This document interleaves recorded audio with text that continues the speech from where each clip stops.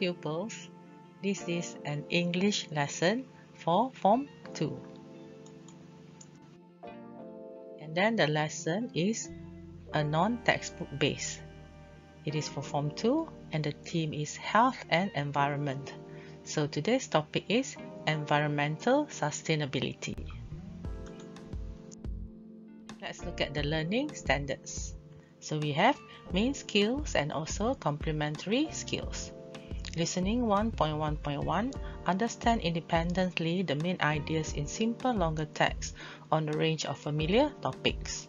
And then we have reading 3.1.3, guess the meaning of unfamiliar words from clues provided by other known words and by context on a range of familiar topics. Then we have 4.1.1, explain simple content from what they have read. Now for the complementary skills, we are speaking 2.1.1, ask about and explain key information from simple text. And then speaking 2.1.2, ask for and respond appropriately to simple suggestions. And lastly, writing 4.2.3, produce a plan or draft of 2 paragraphs or more and modify them in response to feedback or independently. Let's start off the lesson by looking at this word. And then you have to try to form new words using the letters in the word. So here we have R-E-C-Y-C-L-I-N-G, recycling. Try to form new words using the letters. Example, you can write cycle, C-Y-C-L-E. Dear pupils, how many words did you manage to form from this word recycling? Let's look at the answers. For 2-letter word, you can find the word in.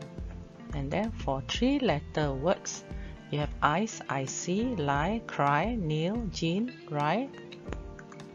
And then 4-letter words, ring, rice, nice, green, line, grey, girl. And then for the 5-letter words, you have cling, cycle, girly, lying, relics, and liner. And then for the 6-letter words, we have cleric, nicely, circle, cringe, crying, linger, and clergy. And then for the 7-letter words, we have cycling, relying. And then for the 8-letter words, we have glycerin. There are actually many more words. Okay, you can keep trying to form new words. Moving on, let's go to the next activity. Let's look at the picture of recycling bins here. So there are 4 recycling bins. Can you name the types of waste for these bins? Let's look at the answer. For the first one, it is glass. For the second one, it is metal. The third is paper. And the last is plastic. So green is for glass, red is for metal, and yellow or orange is for paper, and blue is for plastic. Recycling bins around the world. There are many types of recycling bins, and some have very interesting shapes. This is the last activity in the introduction. So there are interesting recycle bins or recycling bins around the world. So can you name the country where they are from? Let's look at picture 1. The answer is Scotland. Second picture, Singapore. Third picture from USA or America. And the fourth, it is from Egypt. The fifth is from Brazil. And the last is from Thailand. Pupils, now we are doing the listening lesson. Do you know this famous person?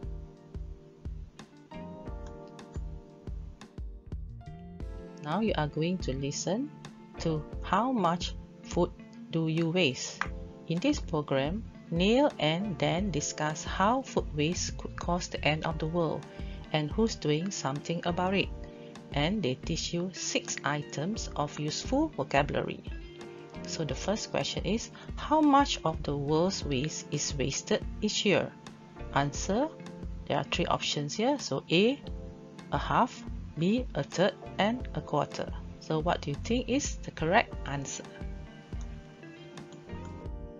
Dear pupils, before you listen to the audio, let's look at the vocabulary. Find the meanings of these words or phrases. So you have 6 here. Number 1, waste. Number 2, leftovers. Number 3, landfill. Number 4, household name. Number 5, infrastructure. And number 6, abundance. Listen to the program to find out the answer. So here you are going to listen to BBC Learning English. It is 6-minute English. How much food do you waste? This is a download from BBC Learning English. To find out more, visit our website. 6-minute English from BBC Learning English. Hello and welcome to 6-Minute English, the show that brings you an interesting topic, authentic listening practice, and 6 new items of vocabulary. I'm Dan. And I'm Neil. In this episode, we'll be discussing food waste. Just as soon as... Neil, did you just throw the rest of that apple away? Yeah. Well, it was quite a big one, and I couldn't finish it. Neil, you know you shouldn't waste food. Waste, meaning to throw away without consuming or using. It's only an apple. It's not the end of the world, Dan. Well, that's where you could be wrong, my friend. Let me prove it to you with this week's question. How much of the world's food is wasted each year? A, a half, B, a third, or C, a quarter? I'm not sure. I know it's a lot, so I'm going to say A, a half. We'll find out if you're right or not at the end of this show. So the actual figure is 1.3 billion tons of food, which is enough to feed 1 billion hungry people. Where do you think all this food waste comes from? Well, restaurants, I imagine. I mean, they can't give one customer's leftovers to another. That would be unhygienic. Leftovers are the remains of food which has not been eaten. And while you're right, restaurants are not the main contributor to food waste. Supermarkets. I bet they throw out loads of food once it goes past its sell-by date, or the date which it can be legally sold by. Think closer to home. It's us, isn't it? Yes. In Europe, an incredible 53% of food waste comes from households, which results in 88 million tons of food waste a year. And I bet you can't guess what we do with it.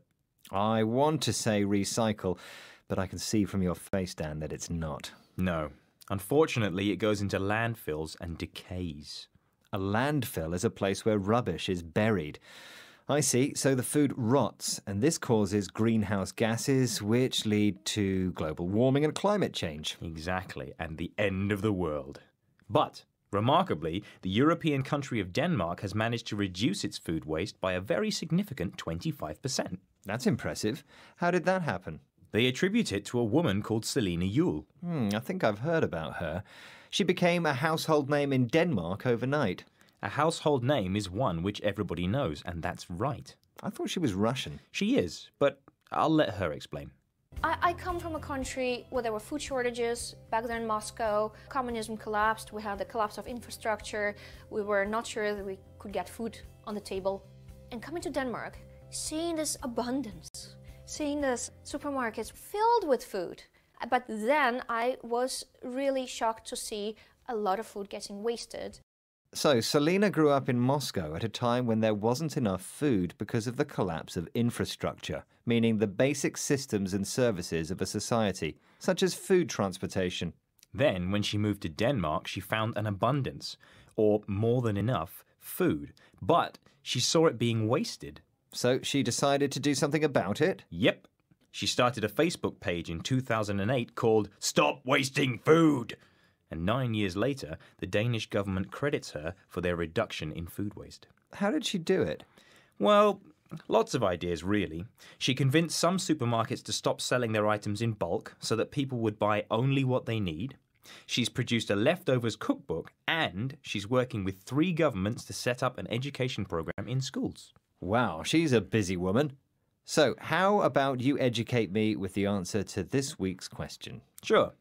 I asked you, how much of the world's food is wasted each year? Is it A, a half, B, a third, or C, a quarter? And I said A, a half. And I'm terribly sorry, mate, but you're wrong. The answer is B, a third. Ah, well, it's not as bad as I thought it was, at least.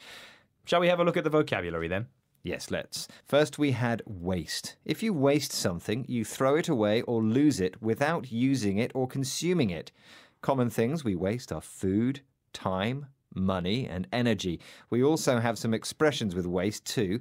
Can you think of one, Dan? A waste of space is an expression which means a thing is completely without value. For example, I am a complete waste of space in the kitchen. I can't cook at all. Next, we had leftovers. Leftovers are the remains of food or a meal which have not been eaten. What do you tend to do with your leftovers, Neil? Oh, I love leftovers. Sometimes I think they taste even better than the original meal. I agree. Pizza's a great example. Then we had landfill. A landfill is a place where rubbish is dropped and buried. In colloquial English, we might say a dump. Do you ever take your rubbish to the dump, Dan? Not if I can help it. I prefer to recycle as much as possible. I only go to the dump if I have to get rid of a large appliance, such as a fridge. Then we had a household name. To be a household name is to be well known by ordinary people of a particular place or culture. Can you think of a person who's a household name at the moment, Neil? Oh, that's very easy. Donald Trump springs to mind. Everyone must know who he is. Then we had infrastructure. Infrastructure is the basic systems and services of a society, such as electricity supply, trains, and roads. And finally, we had abundance. If you have an abundance of something, you have more than you need. Do you have anything in abundance, Neil? Well, when it comes to my children, I have to have an abundance of patience. Well, most of the time. And that's the end of today's 6 Minute English. Please join us again soon. And we're on social media too, Facebook, Twitter, Instagram, and YouTube. See you there. Goodbye. Bye-bye. 6 Minute English. From BBC Learning English. Now the answer for the listening task. So let's look at the vocabulary. The first word is waste. Waste is something you throw away or lose without using or consuming. And then number 2, leftovers. Leftovers is the remains of food or a meal which have not been eaten. And the meaning for landfill, it is a place where rubbish is dropped or buried. And then number 4, household name. It is well known by ordinary people or a particular place or culture. Next, we have infrastructure. So infrastructure means the basic system and services of a society. And the last word, abundant, it means more than needed. Here we are. Now we are doing the reading lesson. For the reading lesson, the first thing is you are going to read a text or an article about a famous person. And then you have to fill in the table here with suitable answers. So you have here name, born, nationality, education, and occupation. Selina Jewel, born the 7th of March 1980 in Moscow, Soviet Union, is a Russian-Danish activist and graphic designer known for her work in promoting the reduction of food waste. She founded the consumer organization Stop Wasting Food, Danish, Stop Spillet of Mad, in 2008.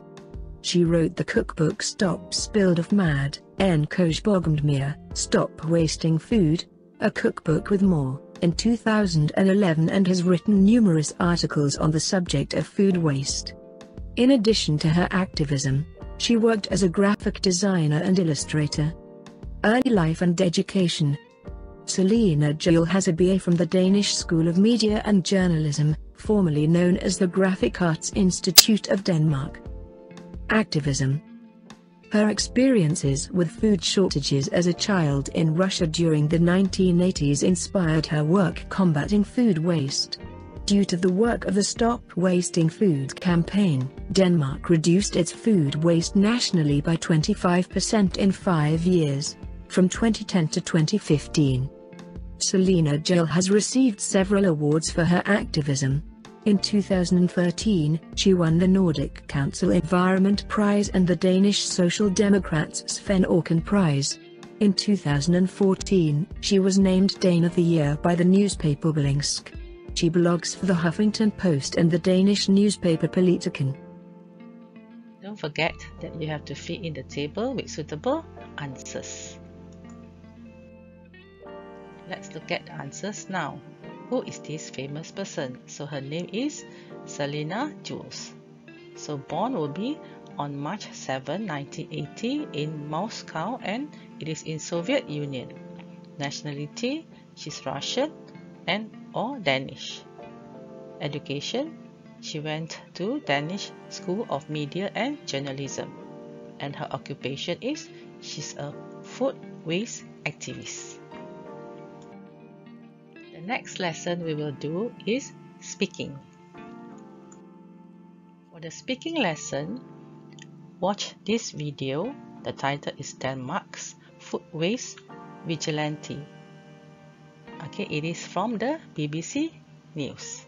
And here you have the link for the video, or you can scan the QR code. What is vigilante? It is a person who tries in an official way to prevent crime or to catch and punish someone who has committed a crime, especially because they do not think that official organizations such as the police are controlling crime effectively. Vigilantes usually join together to form groups. We waste 1/3 of the world's produced food. It is enough to feed 1 billion hungry people on this planet.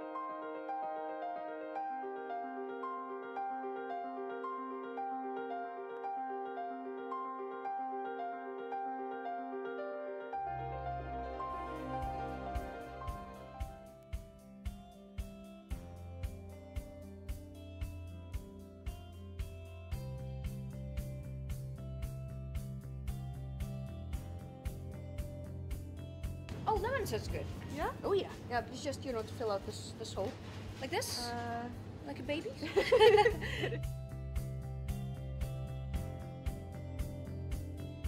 I come from a country where there were food shortages. Back then in Moscow, communism collapsed. We had the collapse of infrastructure. We were not sure that we could get food on the table. And coming to Denmark, seeing this abundance, seeing this supermarkets filled with food. But then I was really shocked to see a lot of food getting wasted.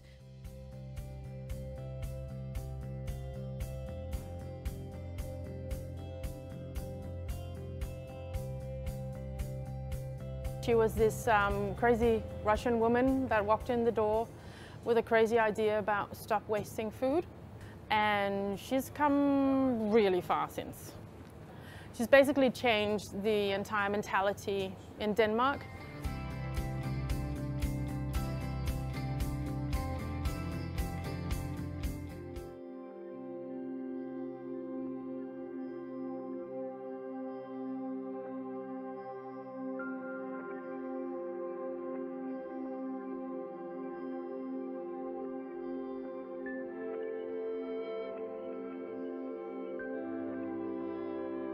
Usually we wasted about 80 or 100 bananas every day, and afterwards we put the sign on and said, "Take me, I'm single."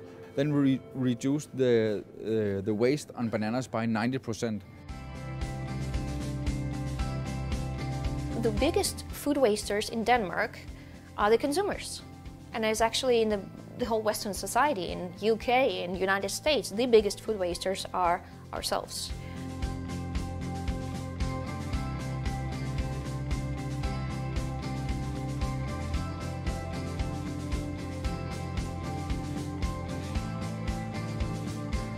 I have no life, basically.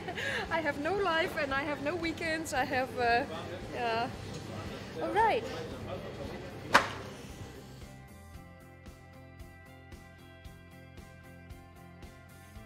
It's disrespectful So food waste is basically also the lack of respect for our nature, for our society, for the people who produce the food, for the animals, and the lack of respect for your time and your money, because you throw the food away that you've been buying and you waste your time and you waste your money.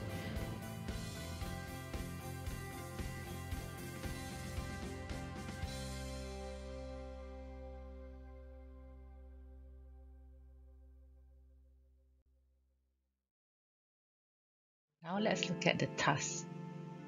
The task is, what can you do to help the environment? Think of several activities that you can do at home. Record yourself giving an explanation and show it to your teacher and also your classmates. Malaysians generate about 15,000 tons of waste daily. If this mountain of waste is disposed of properly, then we have little to worry about. Unfortunately, that is not the case. Litter is strewn all over the country, in car parks, empty lots, back lanes, drains, rivers, practically everywhere. The sights are also familiar, the stench is overpowering, yet we display our indifference. Recycling involves the separating of rubbish, metal, glass, plastic and paper. The waste is then taken to collection centers which turn the waste materials into reusable products.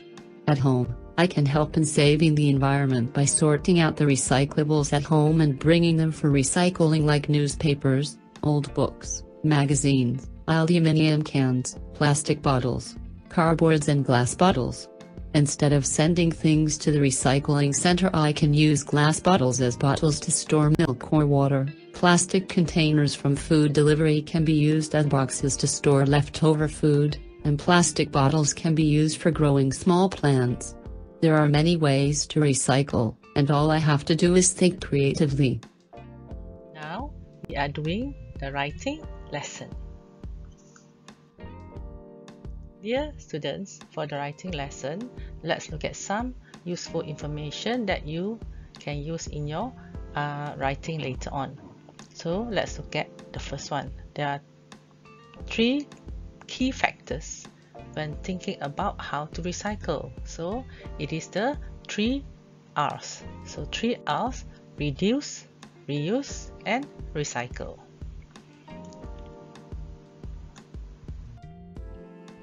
There are many things that we can recycle, such as plastic bottles, batteries, glass bottles, and you can recycle aluminum cans, even mobile phones. Let's look at some information on paper. Paper is separated into following groups. So you have newspapers, you have magazines, you have office paper, you have cardboard, you even have phone directories. So you need to deposit used paper at your local recycling center or recycling bank.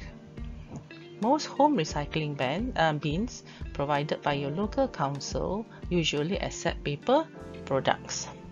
Only recycled gum paper is specified, such as envelopes and stickers. And then reduce waste paper by cancelling unwanted deliveries or read news online as opposed to buying newspapers. Put a "No Junk Mail Please" sign on your letterbox to reduce unwanted deliveries.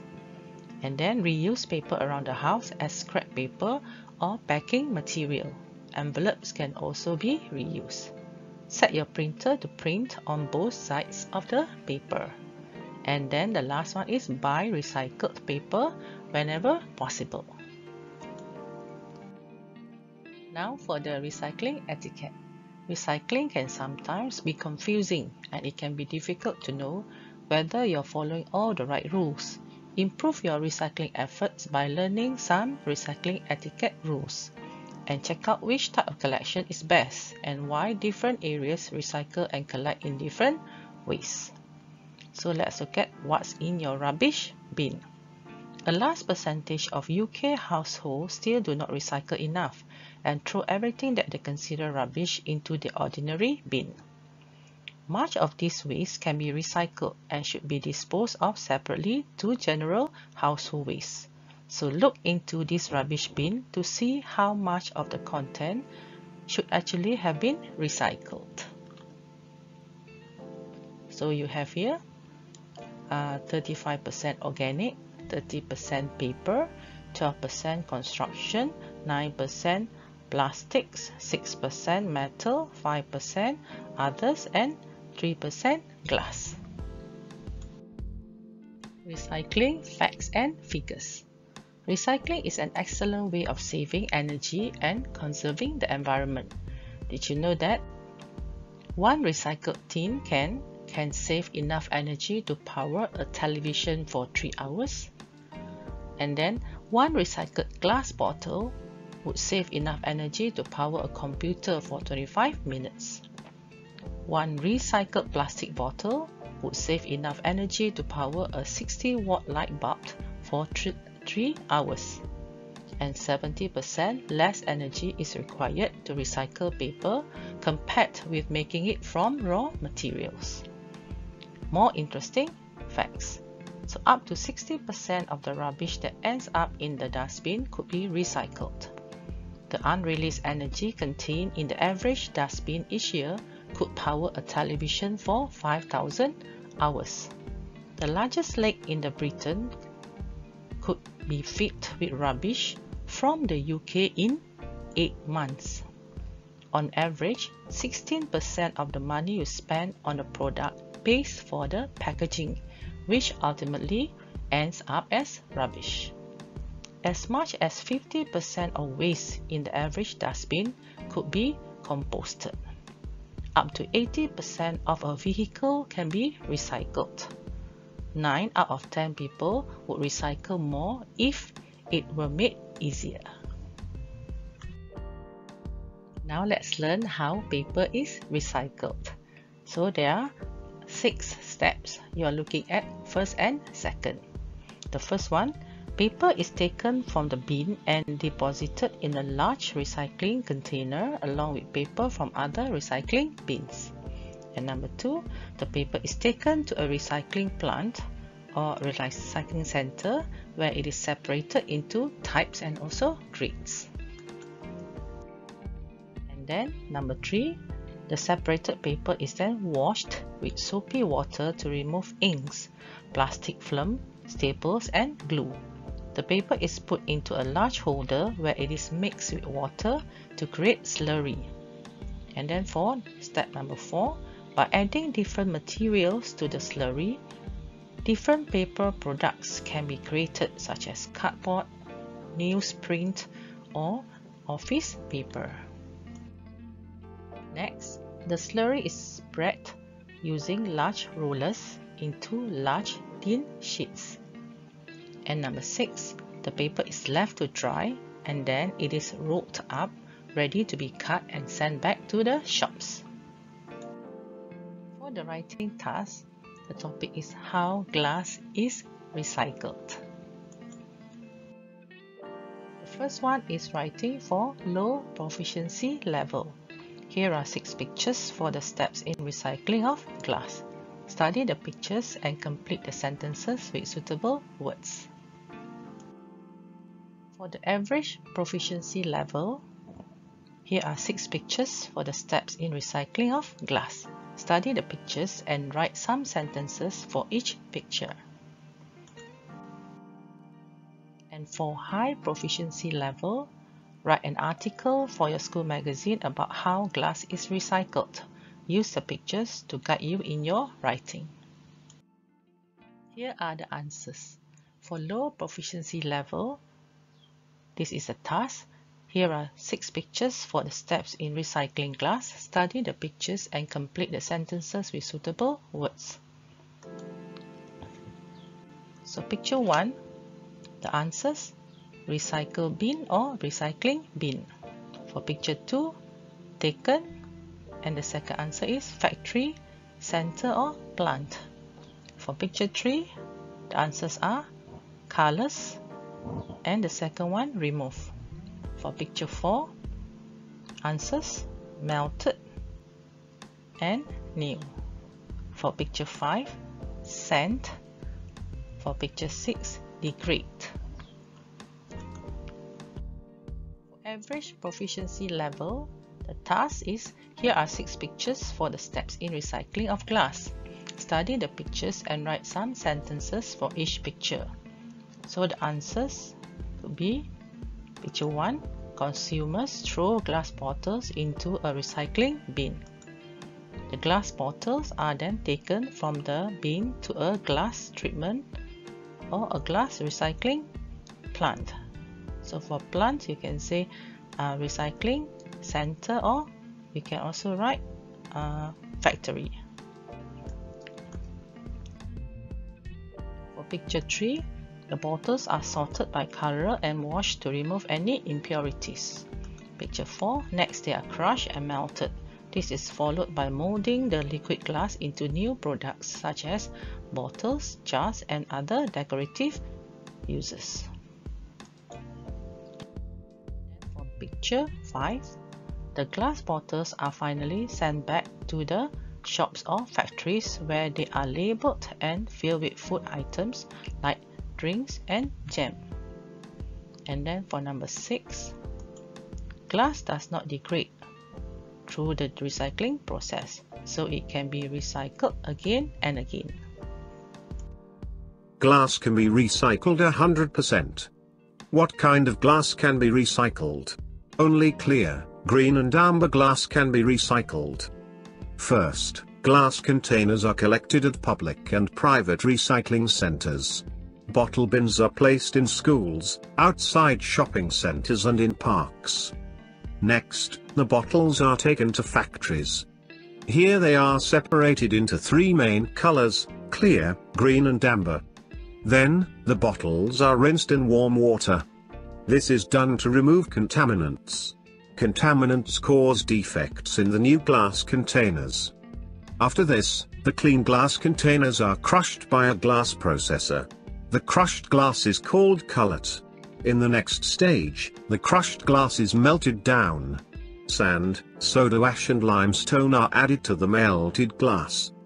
Then the melted glass mixture is heated to about 2800 degrees Fahrenheit to form molten or liquid glass. The molten glass is now ready to be poured into molds of different shapes and sizes. The final products are new glass containers. Why recycle? Recycling saves a lot of energy and natural resources like sand, limestone and soda ash. Recycling is good for the environment as there is less quarrying. It reduces the cost of water disposal. And best of all, recycling means less litter on the earth. Dear pupils, we have come to the end of our lesson for today. Thank you for watching this video. And then do remember to subscribe to my channel. It is called Educator Omni Tube. I am Madam Gan, signing off. Bye bye.